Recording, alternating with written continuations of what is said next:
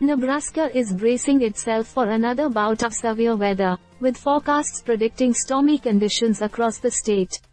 This weather pattern is expected to bring spotty showers late Friday, with better storm chances overnight, making it imperative for residents to stay vigilant and take necessary precautions.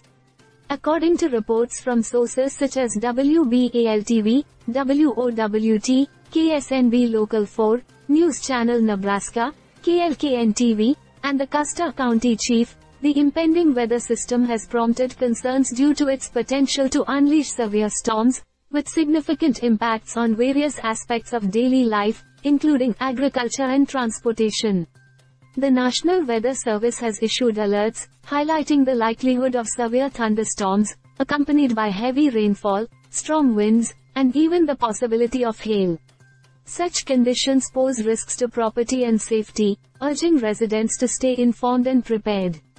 In rural areas, the agricultural sector is on high alert, particularly with reports from sources like the Custer County Chief detailing new daily cattle trading limits, indicating the potential economic ramifications of adverse weather conditions on livestock management and market activities. Moreover, the threat of severe weather extends beyond Friday, with forecasts suggesting a continuation into Saturday.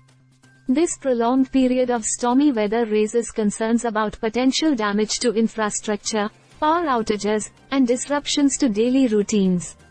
Authorities are urging residents to stay indoors during the peak of the storms, avoid unnecessary travel, and secure loose objects outdoors to prevent them from becoming projectiles in strong winds. Additionally, it's essential for individuals to have emergency kits ready, including essentials such as water, food, medications, and flashlights. Emergency services and local agencies are on standby, ready to respond to any emergencies or incidents arising from the severe weather. Community outreach efforts are also underway to ensure that vulnerable populations, such as the elderly and those with disabilities, receive necessary assistance and support.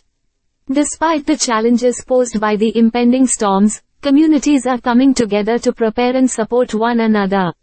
From sharing weather updates to offering shelter and assistance, Nebraskans are demonstrating resilience and solidarity in the face of adversity. As the state braces for the impact of severe weather, it's crucial for everyone to remain vigilant, stay informed through official channels, and prioritize safety above all else. By taking proactive measures and looking out for each other, Nebraskans can navigate through these challenging conditions with resilience and unity.